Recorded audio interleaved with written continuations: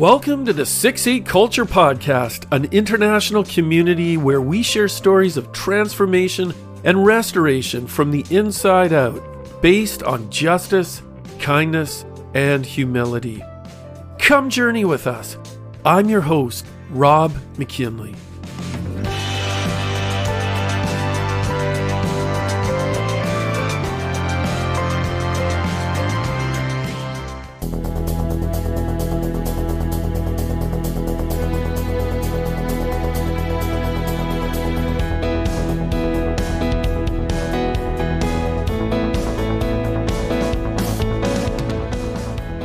Life is both uncertain and finite here on this earth. We don't know what tomorrow brings, but we have and hold the power of today.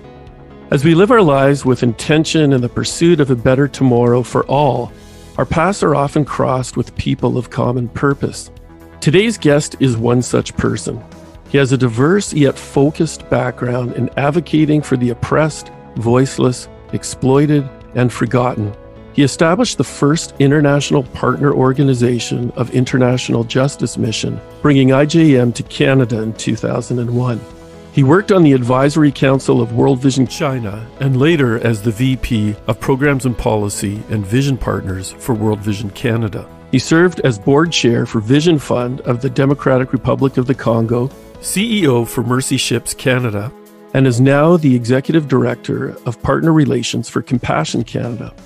He holds a master's degree in international human rights law from Oxford University, and I would summarize a human degree in justice, kindness, and humility. Jamie McIntosh, welcome to the 6-8 Culture Podcast. Thanks, Rob. It's really a treat to be with you, man. Well, thanks for joining us, Jamie. It's a treat to have you as well. So let's get right into this. How did your journey begin? Maybe you can just share a little bit on who you are, where you're from, and what makes you tick. I'd say it's always pretty difficult to explain oneself, try and interpret oneself and your motives and how you got wrapped up in things. But if I piece together some of the elements that sort of led me into where I find myself, the story probably begins with my parents' story or their own journey. And one place to start would be with my mom's. You know, she grew up in an immigrant family in rural southern Ontario. They were desperately poor. There would have been 21 or 22 children had all of my grandmother's pregnancies come to term. Wow. There were 13 children who lived past the age of 4. They lived on the wrong side of the tracks, slept 4 to a bed, were often in and out of care, foster care. My grandfather was a wonderful man as I recall him and encountered him, but when he hit the bottle, he was a pretty mean alcoholic.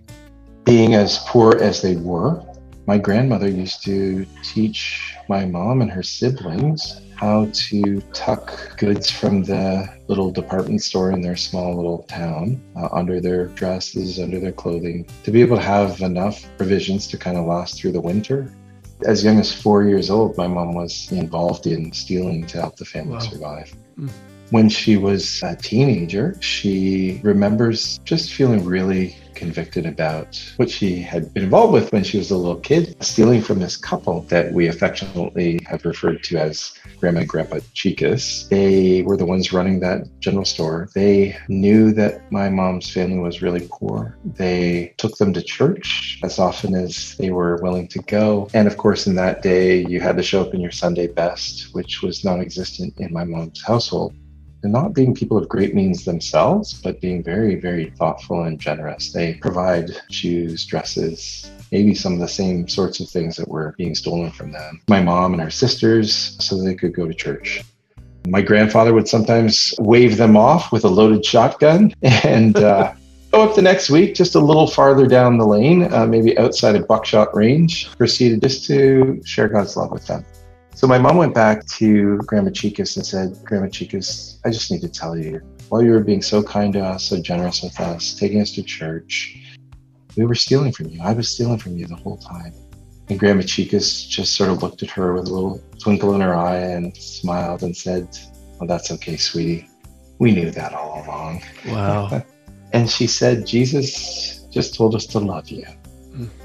And so for me, I guess they say geography is destiny. You know, you roll the DNA dice again. Why was I born where I was born, to a loving family that has looked after us and worked hard to try and provide for us and had enough means that could set us up, me and my brother, up to have a decent journey? Because I've traveled around the world and seen people who have been born into other circumstances where it's not about pulling yourself up by your bootstraps. As they say, if you don't have boots or straps, how do you do that?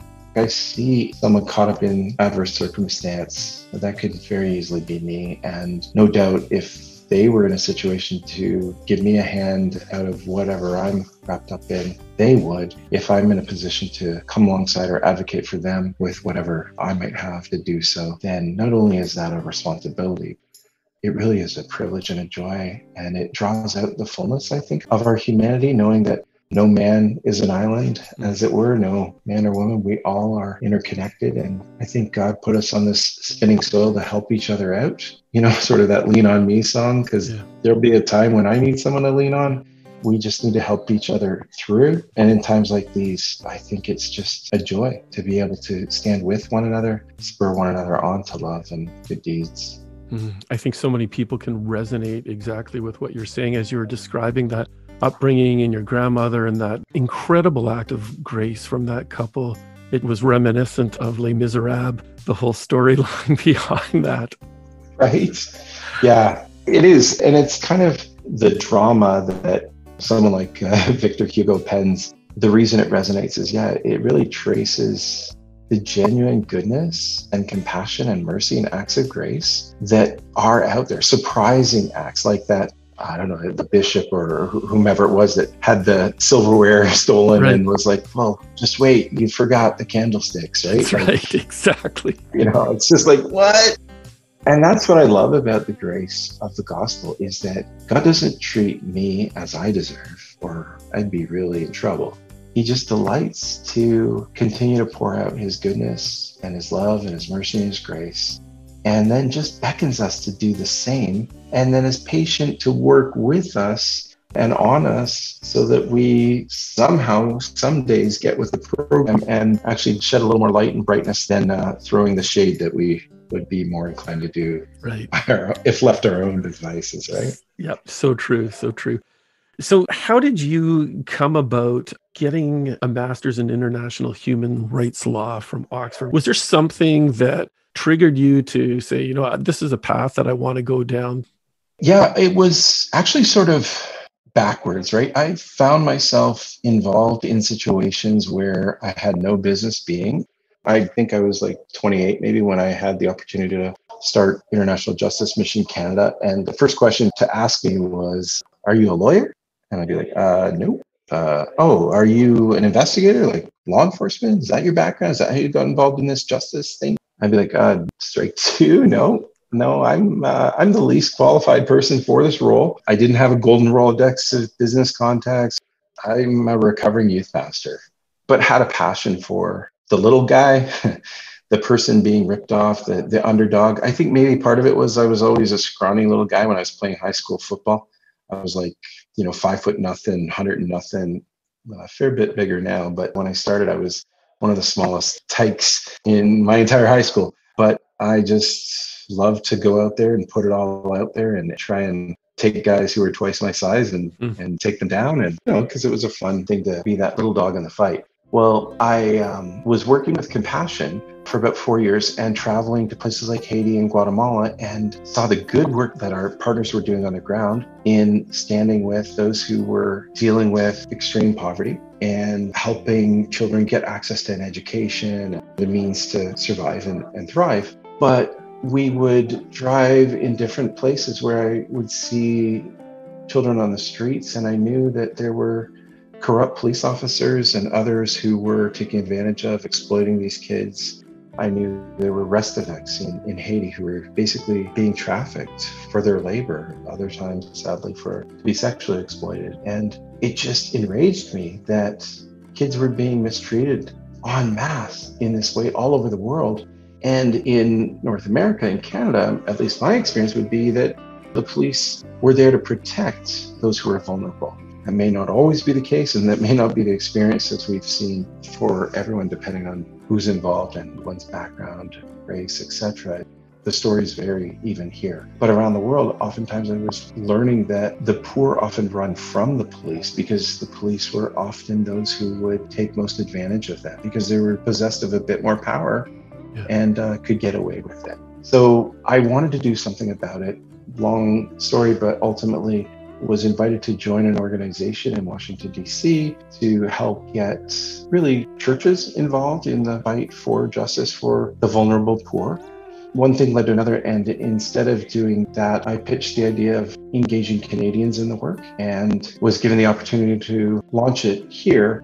So then I found myself doing things like briefing members of parliament on human trafficking, on child labor, speaking to groups of law enforcement. I remember speaking to hundreds of police from around the world, really, at the Toronto Police Service's International Sex Crimes Investigator Conferences. And because our investigators had cracked some cases overseas that led to the apprehension of Canadians who were involved in exploiting children. And so we had this platform, but I had no credentials. And I felt like at some point I'm going to be briefing Superior Court judges and someone's going to say, what right do you have to be in front of us? Show us your credentials. And so I had the opportunity with some financial assistance from a wonderful foundation that took a leap on backing me. And my board said, let's get after it. So spent a couple of years working on this master's in international human rights law.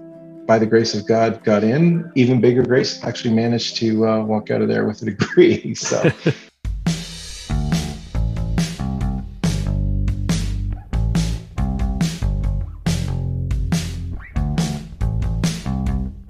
We're listening to Stories and Insights from Canadian humanitarian and executive director of partner relations at Compassion Canada, J.B. McIntosh. Touching on that, a number of years ago, I read The Locust Effect by Gary Hogan, who founded International Justice Mission in the U.S. So he was also the director of the UN investigation in the aftermath of the Rwandan genocide.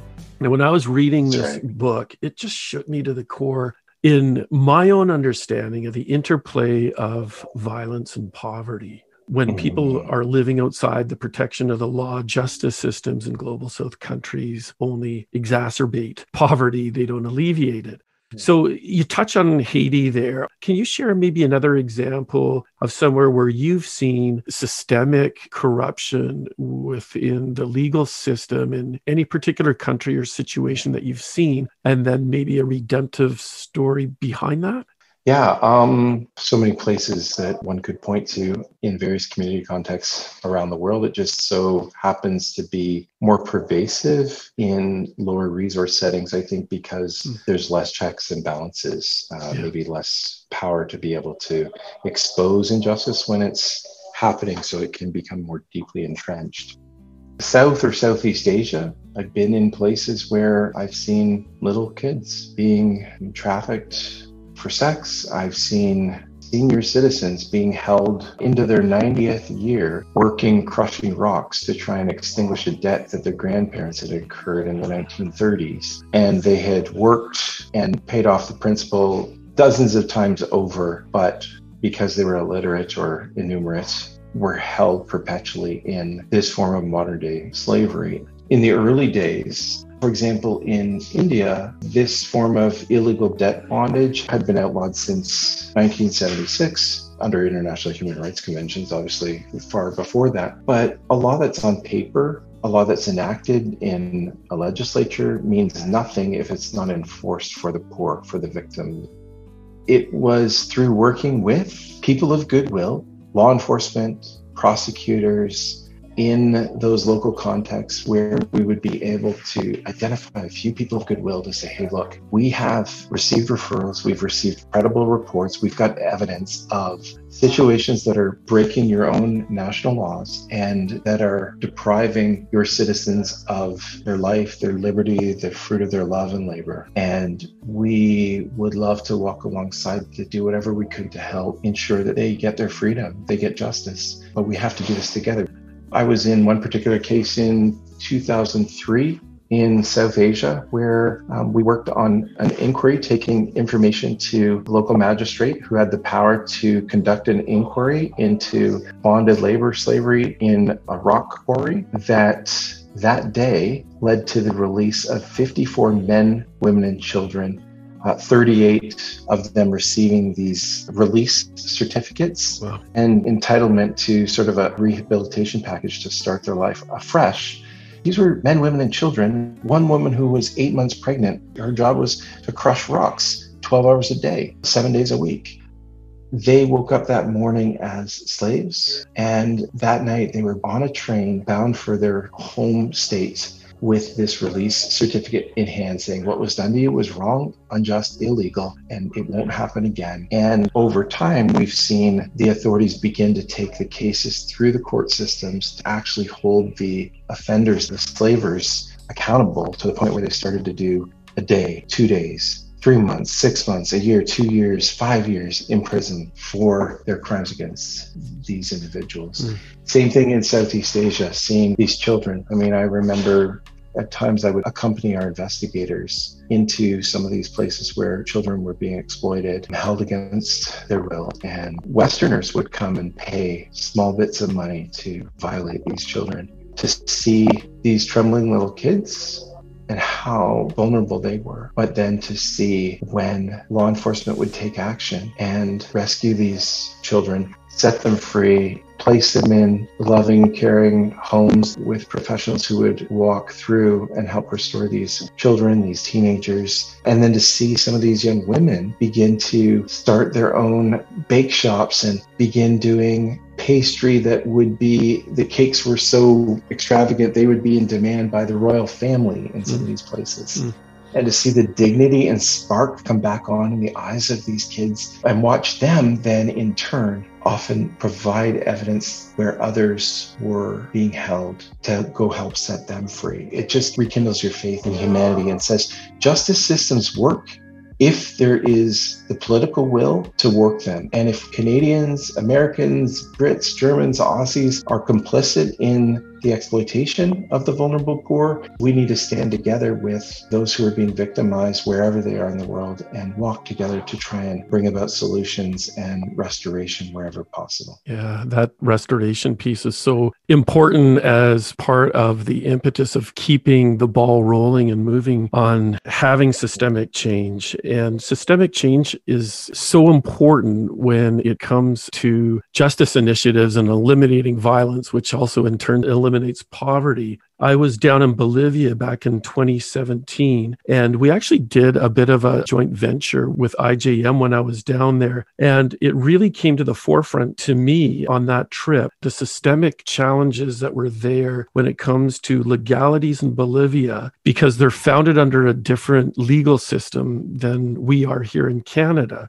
So a judge had come down. He was trying to teach some different ways of prosecution methods and having a dialogue with judges and lawyers down there in Bolivia. So there's a stat that I pulled up that shows for a country of 10 million people, the criminal justice system convicted fewer than 3 perpetrators of child sexual assault per year. During the time that I was there were just some ghastly stories of prosecutorial methods when it came to abuse and evidence. For instance, you can maybe corroborate this. The perpetrator would have 30 minutes for a time in court. And when that 30 minutes ran out, then it would be stayed until the next hearing, which could be another 6 months. And the victim and the perpetrator often would have to go to the crime scene together, and the victim would have to testify while the perpetrator's there. So really, a system that continues to victimize the victim over and over and over again. But there are judges and lawyers there that are really eager for reformation. They're pleading for it and inroads are being made. Do you have any comment on any of that or some of the changes that you've seen there? Yeah, specifically with regard to Bolivia and the justice system, it was actually the first place that we at IJM Canada decided to resource the establishment of an operational field presence there between 2006 and 2008, kind of getting that set up. And what was happening at the time was fairly rampant abuse of street children with impunity. the time we had surveillance footage of corrupt law enforcement who would shake children down, kids who would shine shoes by day and then try to go to school by night. I'd spoken with some of these children in similar contexts down there in Bolivia who would shine shoes, make $1 or $2 during the day in La Paz, and then they would catch the bus up to El Alto, where they lived, to go to night school, sometimes caught on the way. They told me stories of the police would shake them down. They would either try to press them to break into homes, to steal some goods and give those to the police, or be threatened that they would be charged for another crime that had taken place. And who are you going to believe? A child working on the streets or someone who has a badge? But the great thing was that the Bolivian National Police recognized that there was a problem, and they committed to working together to find solutions. And in the early days, we were training hundreds and upwards of thousands of police in the appropriate treatment of street children. And when I went back a few years later and met with some other street kids, asked them about the interactions between them and police, and they didn't really know why I was inquiring. They said, no.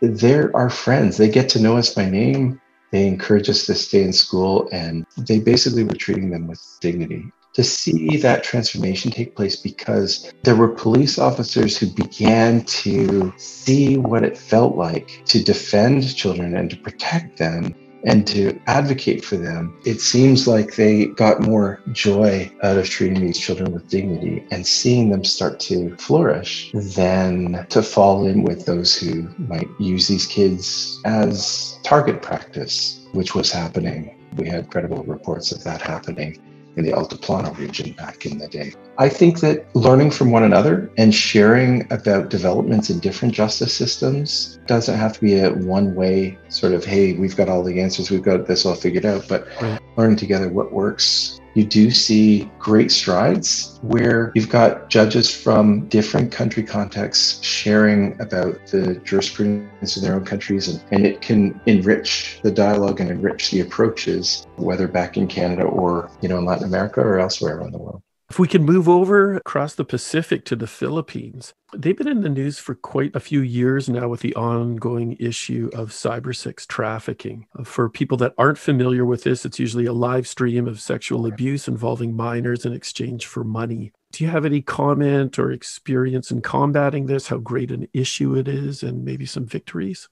Really, the work that International Justice Mission was doing to combat that really ramped up after I had shifted to a different organization. So certainly we were aware of it taking place, and there were some intersecting pieces, but it wasn't a type of casework that we had been involved with during my time. I don't think I could give a lot of specific information about how they were taking that on, but it's just stunning, the things that people do to the vulnerable. I'm just grateful that there are organizations who are willing to step in, that there are law enforcement officers who are willing to step in to put a stop to horrendous abuse of children. That's very well said.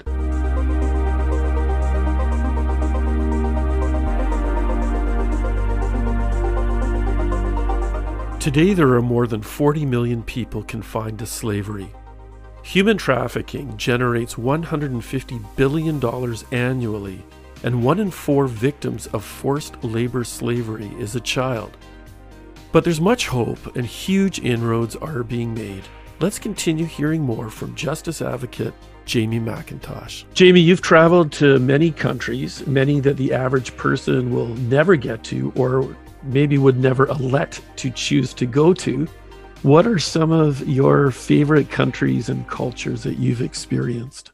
Kind of like asking somebody what's their favorite child, or for me, maybe their favorite flavor of ice cream, which can we not say all of them? I've tended to enjoy pretty much every place that I've gone, learning from the culture, getting to understand a little bit about the history, understand some of the struggle, see the faces of courage. Because most often it's the mother who steps up and fends for her children to ensure that they have a fighting chance, that they're not mistreated, but they are given the respect that their dignity really ought to entitle them to. whether they have the stature in the society where that would be natural or expected. It's just incredible to watch people with great courage, meeting fathers who have scooped up their kids in the middle of the night, go across militant lines to try and find their way to the city where they could get some food, shelter, and some clean water in the midst of a famine exacerbated by the war-torn strife in the region. It's also getting the opportunity to watch grandparents in China who are raising their grandchildren because the parents are off in the city trying to earn enough to provide for the next generation. Right. And to see the grandparents loving their children, maybe not knowing how to bridge the generational gap of technology as they maybe worked as farmers themselves, and now the children in some of the programs that we have worked with at World Vision, helping kids get an education. The kids are really proficient on the computers, and the grandparents don't necessarily know how to relate, but they just are doing their best to love on these kids and to fend for them and to fight for them, to advocate for them. In Vietnam, seeing parents come together through kind of parent-teacher associations and not only advocate for children to get the best they can scholastically, but also socially, and to work together to figure out ways of providing the best experience for them in the local community context. To places in, Kenya, for example, seeing parents band together with children and teenagers who begin to press for more just policies and more equitable access to education, or even simple things like having electricity or water points brought into their community so that the kids don't have to leave to go to the major city to make a livelihood for themselves. So it's been pretty cool to just experience that level of care and concern that are just common around the world, where parents are doing their best to uplift their children and fight for them and work so they can have a better day. Sorry, the other thing, Rob, is just the laughter. I mean, I'm often in places, sometimes for me, I'm there for a few weeks at a time or a few days at a time, or just going from one project to another. And so oftentimes, you're being shown a highlight reel of progress. Here's what's happened, or the early stages of, devastation, whether it's from a natural disaster or from an inhumane policy or conflict, or, I've walked through the killing fields and understood, you see the worst of man's inhumanity to man or to woman. But I've had the opportunity to just dance and laugh and run and catch goats with little kids who were on that rock quarry in India, where there was this judicial investigation going on, but the kids didn't really know what was going on. And there were goats walking through the place, and the kids wanted to pet the goats. And so, I was able to kind of corral one of them, which was pretty comical. And the kids laughing at me as I probably fell on my butt about 6 times. And then watching the kids pet the goat and seeing little Anandia, a girl who would get her freedom that night, grab her little brother's hand and teach him to pet the goat, reminds me of Emanuela, the older sibling of Emmanuel Lee, a girl that my wife and I were able to sponsor some 20 years ago when we were in Haiti. We met this lovely family, and my wife had a pair of sunglasses. All the kids were like, "Tes lunettes." They all wanted to try on the sunglasses. And I remember watching Emanuela, the older sibling. You could see that she wanted to put the sunglasses on, but she wanted more for her little sister, like her 3-4-year-old sister, to be able to put these sunglasses on. So she guided them onto her little sister's face, and then the faces and the grimaces and silly tongue sticking out and laughter that ensued. That's one of the coolest things, is watching siblings care for their younger siblings. Yeah. In ways that are so self-sacrificing. Another situation, we saw a little boy who was evidently walking with a pretty severe limp, and his shoes were totally worn through, holes right through them. We were able to give him a pair of shoes, but all these kids were around. There were about 20 kids around.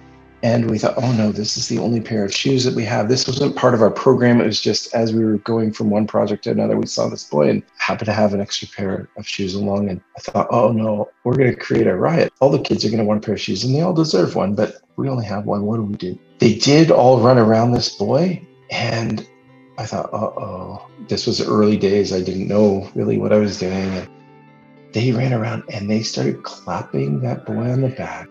They started cheering for him. Wow. They lifted his hands up. It was like Rocky had just, beaten Dragos, and they were cheering for him, and they were all thanking us for, providing something for their friend. That was all that we were able to do at that point. That sense of community and camaraderie and just celebrating someone else, it was pretty inspiring to us. Because I know my brother and I were playing, Atari when I was a kid. We'd be fighting over the remote control, the joystick to be able to play. It's not quite the same way. So there are things that you learn from these kids day in, day out, and they are real life lessons. Yeah, it's incredible how you say that. I've so many similar experiences. There's some kind of divine convergence that happens with darkness and light in these places where there's seemingly nothing of physical material means, that you just can't put into words. These kind of experiences that happen that surpass our human condition and are just so inspiring to keep us moving on.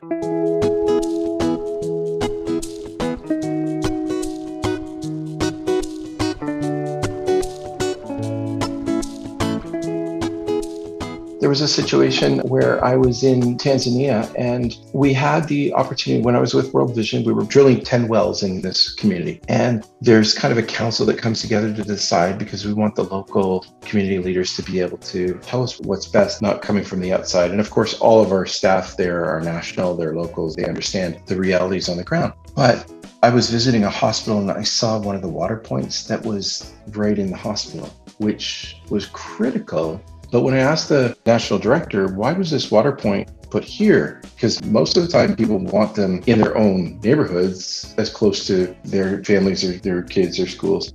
And they said, yeah, absolutely. The committee met and they all decided unanimously that they wanted this water point, which was fairly remote for most of them, in where the hospital was, because they knew that the hospital often faced shortages of water.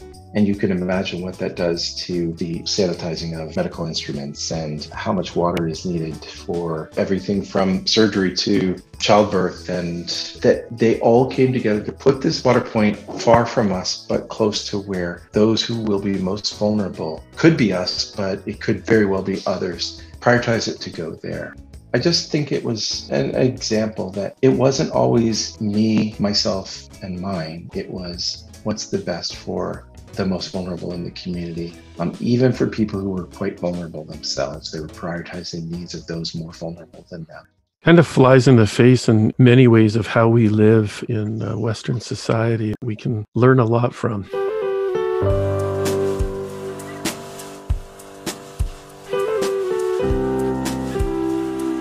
Jamie, you've had a lot of experience in global humanitarian efforts.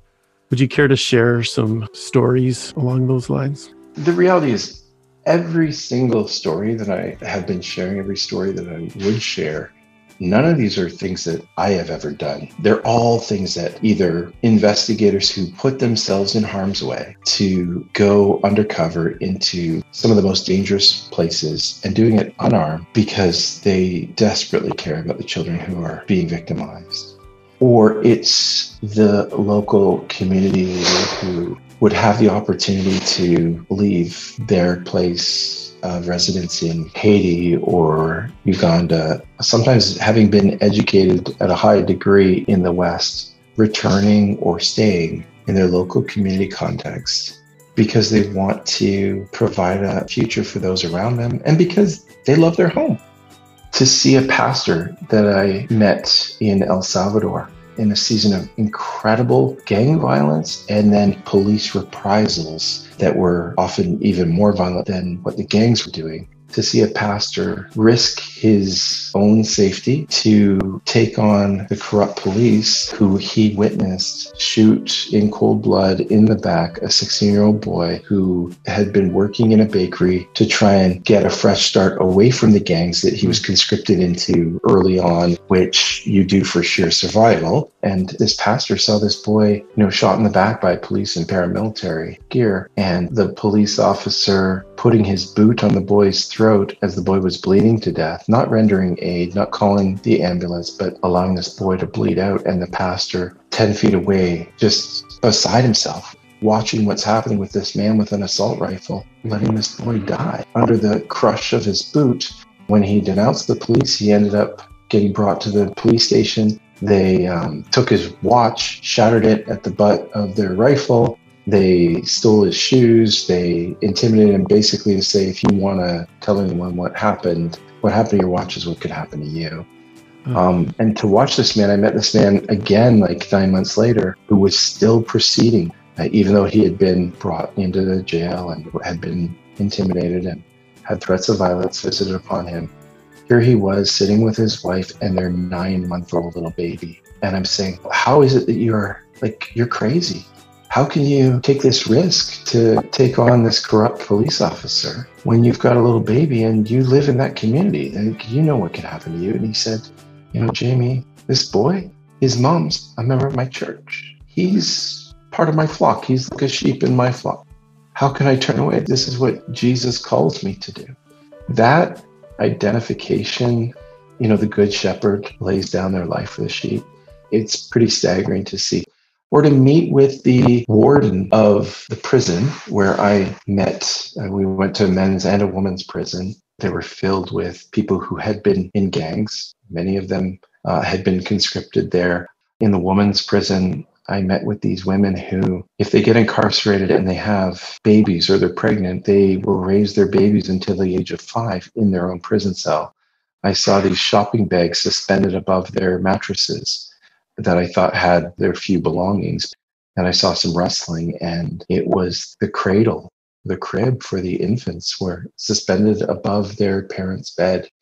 And these women, I was just sharing with them, trying to understand their stories. And the prison warden would tell me, many of these women, they are utterly innocent. They get things pinned on them, or their boyfriends or husbands who have power over them will basically make them serve the sentence that they should have done.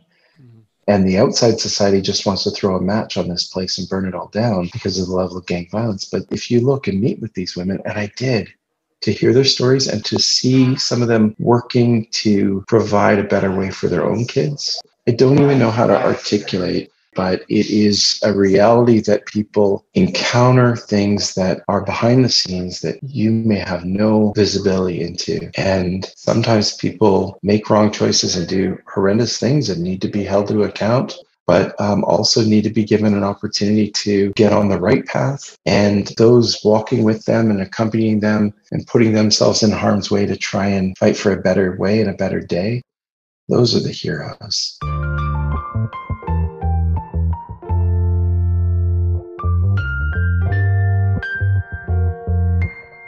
Author Alexander Solzhenitsyn said many years ago that it is time in the West to defend not so much human rights as human obligations.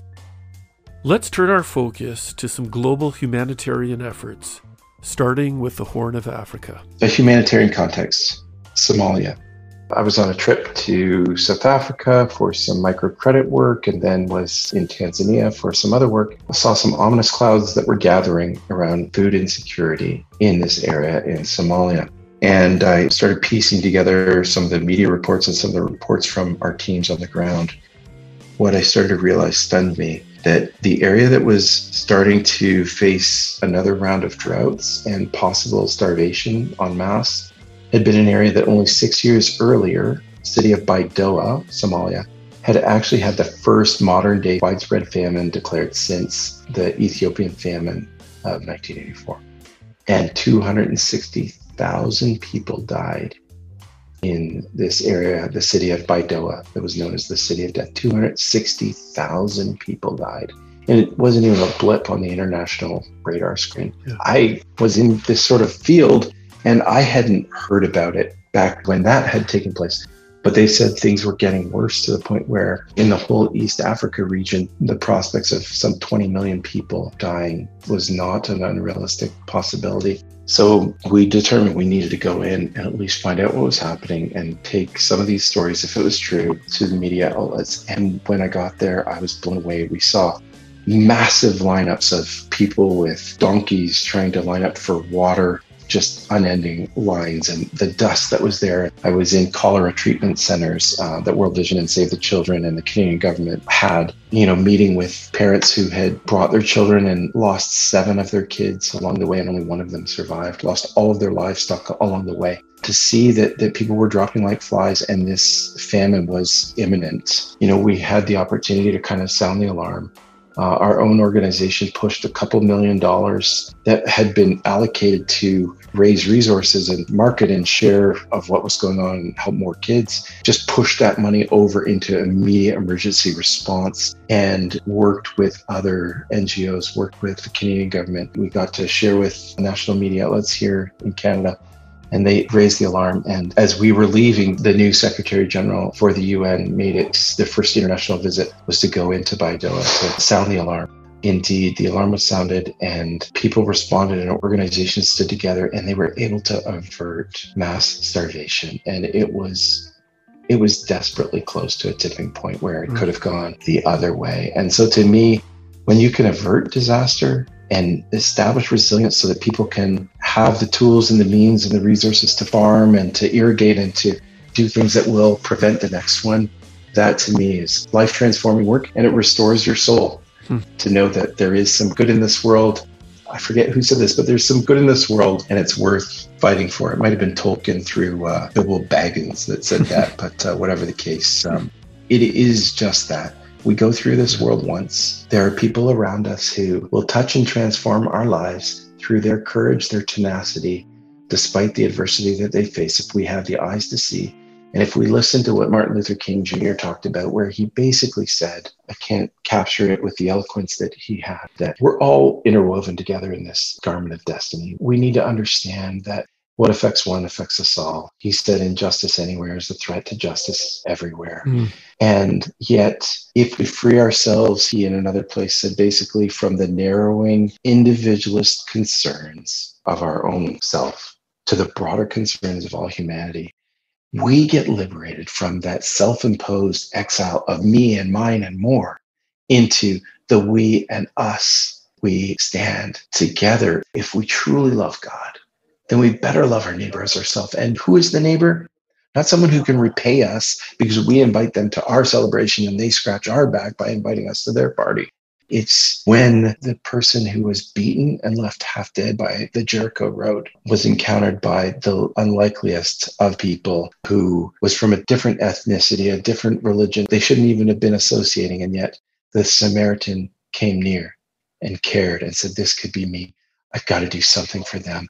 Not only showed up to stand with that person and save their life in that moment, but provided so that they could be restored to full health and looked after their well-being. That was the one who was proving that they were a neighbor who cared for, who genuinely had compassion, who legitimately loved their neighbor as their self. Those are the people that I need to learn from. And day in, day out, it's a constant fight against my own selfishness, fighting for my own needs, to be able to say, no. What are the concerns that affect us all? And how can we stand shoulder to shoulder and fight for a better day? Wow. You had touched on Somalia there, working with some of the world's poorest nations. How do you reconcile the poverty that you've seen with a fairly common, prevalent sense of ingratitude or entitlement in a country like Canada with so many material resources? I struggle with this myself. We're away for a while and everything gets contextualized and put into perspective. We come back here and I have to bite my own proverbial lip for myself and for other situations that I see other people in. How do you work through that? How do you process that with all you've seen?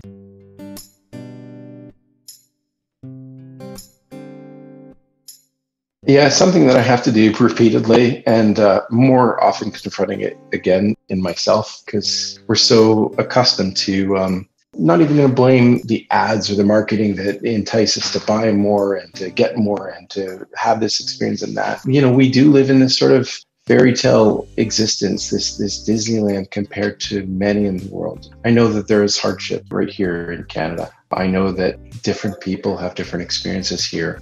But when you look around the world, the level of inequity, inequality, injustice, it's quite staggering and then the resources allocated to address it or fight it are minuscule compared to the scale and the scope of the need.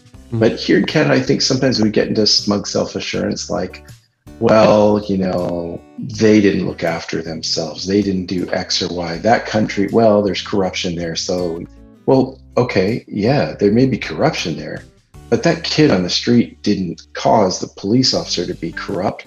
That girl who's trafficked into a brothel didn't cause that, German tourist to go over there and rape them. That mother who's trying to raise her 4 children as a pastoralist, a nomad in rural Kenya or Somalia, has no dog in the fight of the different warring groups that are fighting for resources or oil, or the geopolitical things that are at play that so many countries are complicit in. It's about recognizing that, what, I have no idea what led someone to the circumstance and the situation that they're in, but I can't take credit for the circumstance and situation I find myself in. Did I apply myself? Did I do X or Y? Okay, sure. But did I work harder than the mom who is working trying to nurse her baby while she's crushing rocks under the blazing South Asian sun? No, I can guarantee you she'll work harder in a week than I will in my lifetime. Mother Teresa said it well. There's enough resources in the world to meet everyone's need, but not enough to meet everyone's greed. And I think that's the battle, right? Am I going to allow my apathy and complacency? Because it's hard to care about anything beyond myself. It's easy to care about myself and to whine about my needs. A hangnail for me is like a traumatic experience. But if a child steps on a landmine in Cambodia, a landmine that was there, or Vietnam, that was there some 30, 40 years ago, does it really affect me? Of course it would. If we were there, we're parents, we're humans.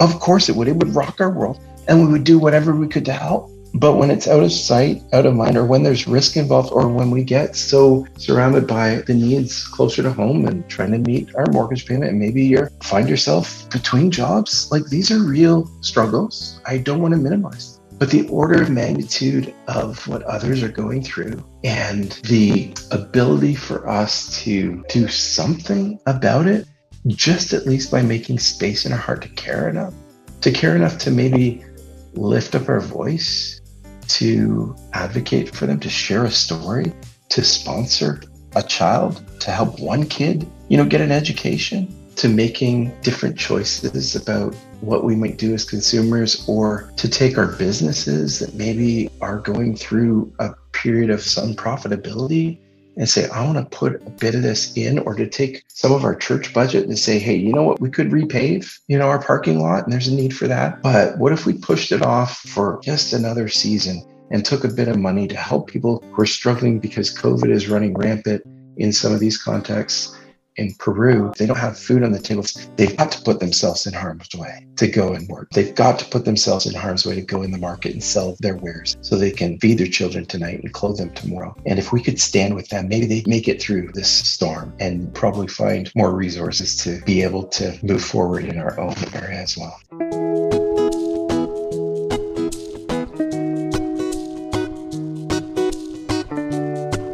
Jamie, you've had quite a wide breadth of experience in working with different organizations, and you currently are the Executive Director of Partner Relations for Compassion Canada, a very widely respected humanitarian organization. Are you able to share some of the work that Compassion Canada is currently focused on, and some of the greatest needs they have, and the regions that Compassion is focusing on right now as we're recording this in November of 2020? Yeah, so it's really wild for me to be back with Compassion, having, had the privilege of early on in my journey, when I returned to Canada from pastoring in California, got the chance to spend about 4 years with Compassion. For Alison Alley, our new CEO, to say, hey, McIntosh, we could use you on our team to help enlist Canadians in helping kids overseas.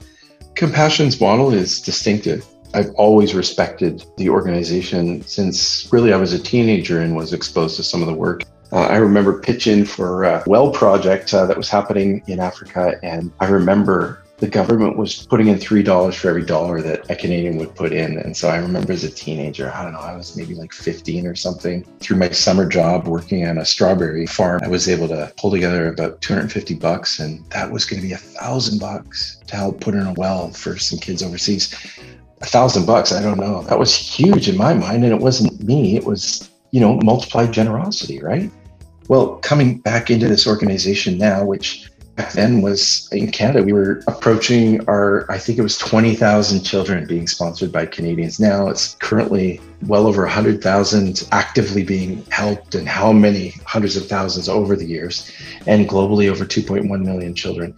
And it's through a holistic child development model. We're church-based, we're Christ-centered, and we're child-focused. So we just realized that Jesus always loved the little children. He always blessed them. He always made them a priority. And we want to do the same. The church is everywhere there's children in need. And if we could walk with the local church who wants to so prioritize children, stand with them. We have over 8,000 churches, in Latin America, Africa, Southeast Asia, who are helping children get an education, hear about God's love for them, that He has a hope and a future to see them use their gifts in full flourishing and full dignity.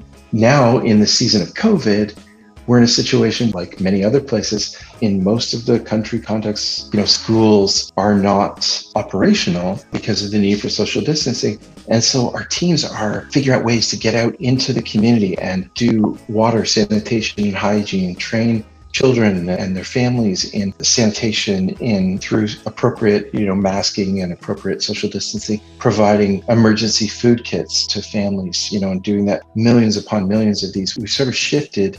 And some people will be like, well, are you deviating from your child development work to do this emergency response or community development?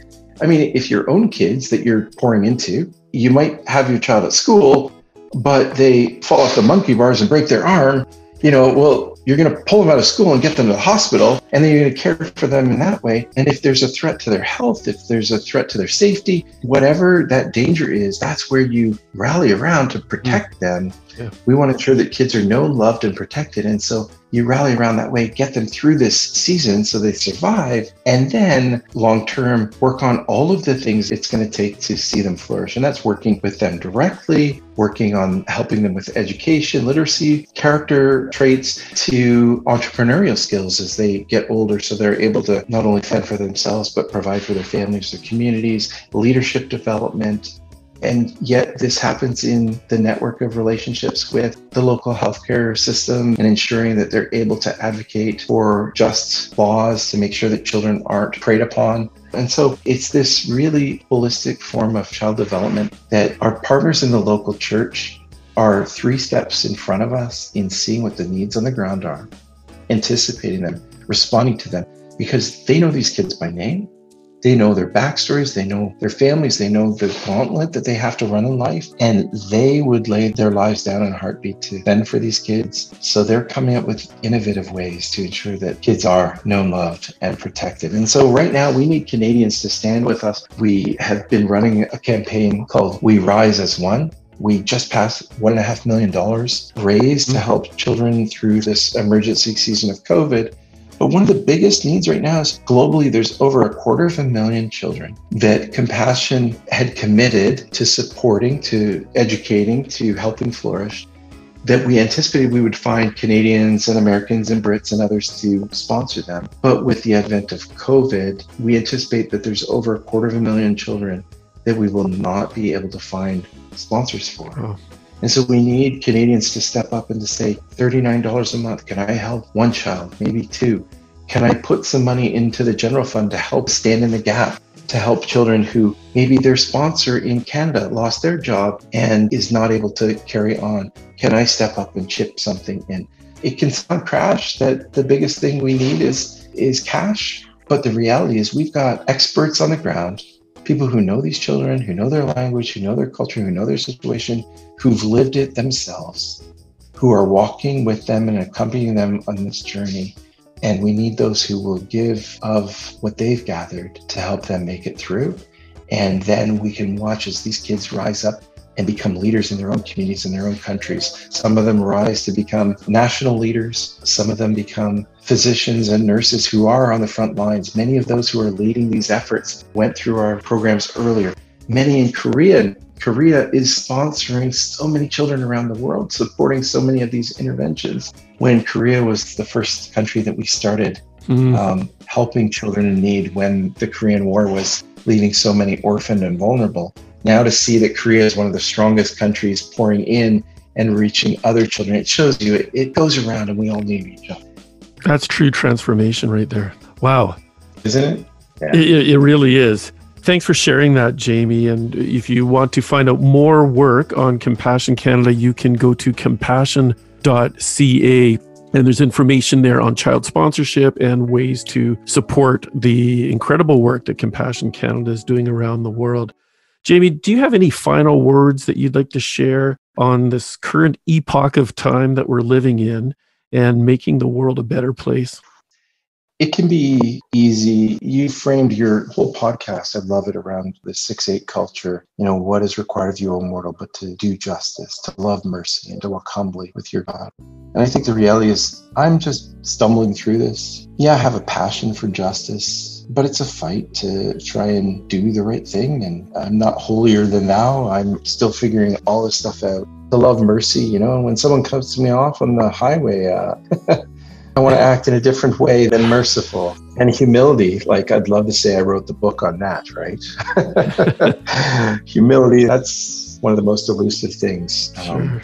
And we certainly don't celebrate or prize it in our culture. In the Garden of Gethsemane, Jesus prayed for unity, that they might be one like I and the Father are one. And I think in this moment, this cultural moment, this hyper-politicized, polemic moment of division and derision, it's easy for us to locate on 1 or 2 or 3 issues of core concern to us and then be co-opted by one or other movement or political brand or what have you that would then want to force it to become our idol.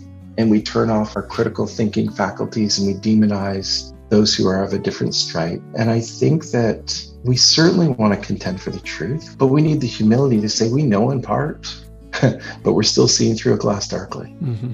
We still don't get it all. And maybe there's something I could learn from someone who's sitting across the aisle, someone who's walked a different path.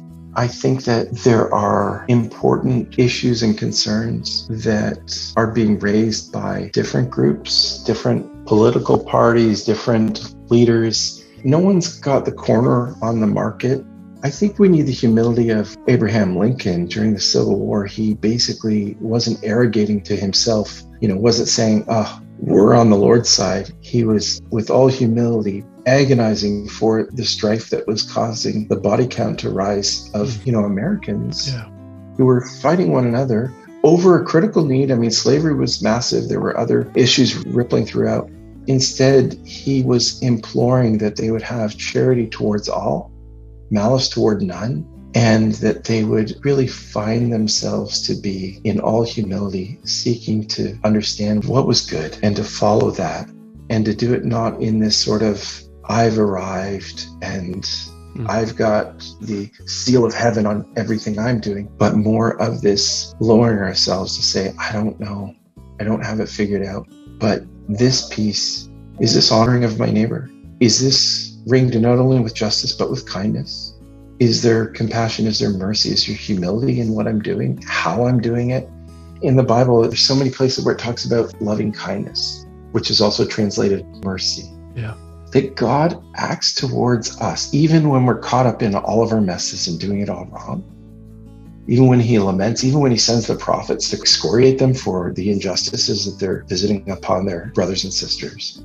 There's always this imploring, there's always this pleading, if you would turn to me, if you would do right, if you would care for those around you, like I care for you. And there's this loving kindness which speaks of God's condescending, which sounds condescending, but God, the almighty creator of us all, bowing down, inclining himself to serve us. Jesus, who says the Son of Man did not come to be served, but to serve and to give his life a ransom for many. And then he bows down and takes the basin of water and the towel like a slave, makes himself the lowest of the low, washes the feet of those around him, and does it with love, even seeing Judas, who he knew was going to betray him, just continuing to pour out his love and pour out his life. I think we need more of that. We need more of those who, like Archbishop Oscar Romero, who saw the strife that was going on in San Salvador, and he spoke against the violence and the greed, and he called attention to the violence of the government and the violence of the rebels or the guerrillas, and called them to remember that they were brothers and sisters and that they needed to love one another. And he also called out people's, not just the social evil, but the personal sin, and called people to say it all starts in our own hearts, and we need the love of Christ to enter our hearts, to love one another. And then we can walk together. But him standing up against those forces of evil and speaking out against them, just calling for the violent revolution of love, that's it, not violence of arms, but of love. He actually was gunned down while he was offering communion to his parishioners. And I've been to the small chapel in San Salvador. He was gunned down while breaking the bread and pouring out the wine. Are we living lives that are offering the love of Christ, the mercy of Christ, and fighting with all humility and passion for the rights of our brothers and our sisters, for the dignity of the least of these, for those forgotten ones, those that the world considers the least of these? If we're offering it out in that way, then maybe like Amy Wilson Carmichael, who wrote the poem Hast Thou No Scar, in which she basically tells this tale of her getting self-inflated in her importance, that she was such this wonderful missionary doing these good deeds. And she was actually working with girls who had been enslaved and trying to walk with them in freedom and care for them. But Jesus kind of said, don't get too high on your horse, don't get too high and mighty, in effect. Can I see your scars? And I hear them hail your bright ascendant star, but hast thou no scar? He says, if you have no scar on hand or foot or side, then are you really following me? Because pierced are the feet that follow me, but thine are whole. Hast thou no wound, no scar? I think we want to trumpet the good things that we do. But I think by the brokenness, after Jesus was resurrected, he still had the scars of his love that he was able to offer to say, no, I do love you. You're engraved on the palms of my hands. When our life is done, will we look like Jesus not by the things that we do or don't do, but will our lives and even maybe our bodies be marked with having walked alongside those who are suffering, accompanied those who are maybe going through a difficult journey of health or struggle with mental health or addiction, like the greatest doctors amongst us who take all precautions, but they end up maybe succumbing to the illness that they're there treating. I love how Mother Teresa didn't flee from the lepers, but said, bring them to me. And she washed them and bathed them. And maybe in so doing, she presented a radiant image of Christ who loves all, serves all, not in a way that says, I'm greater than you, but I am the servant of all. You are all my children that I love and want to embrace. As you've seen me love others, would you go out and do likewise? And so in our own bumbling way, maybe we can try and outserve each other rather than outshout each other. Maybe we can try and tend to the needs and the wounds of this world. Wolterstorff said that the injustices of this world are the wounds of God. Can we bind up the brokenhearted, and in so doing see the captive set free, including ourselves, who are so often captivated to our own lives of narrow self-interest? I hope that we can. I believe that we will. And when I see people around the world who are doing just that, putting others better than themselves, fighting for the needs of the vulnerable, prioritizing their needs, making sure that they can eat first, making sure that they get a cup of cold water. When we do that, and when they see our love for one another, maybe they'll tune into the frequency to say, who is this Jesus that you speak of?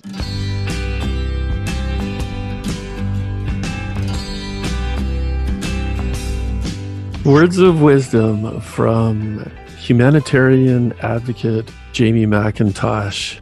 Maybe we can outserve each other rather than outshout each other. Jamie, thank you so much for sharing some of your life experience, some of the passion that you have had in trying to level the playing field here and just reaching out in love and the well that you drink from. It's really been a pleasure to listen to this and have you share this voice with so many. Again, if you want to find out more about the work that Jamie's currently involved with, you can visit the website compassion.ca.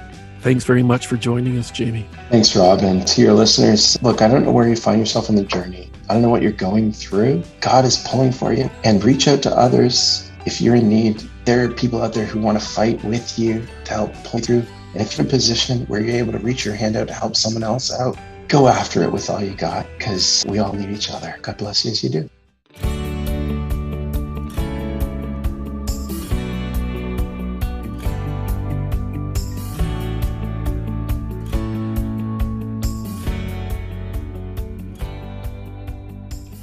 Thanks for sharing your time with the 6-8 Culture podcast, where we share stories of personal transformation that are making our world a more just, kind, and humble place. Join us for our next session of Impacting Stories with 6-8 Culture. This is Rob McKinley signing out with a reminder for us all to act justly, to be kind, and to walk humbly.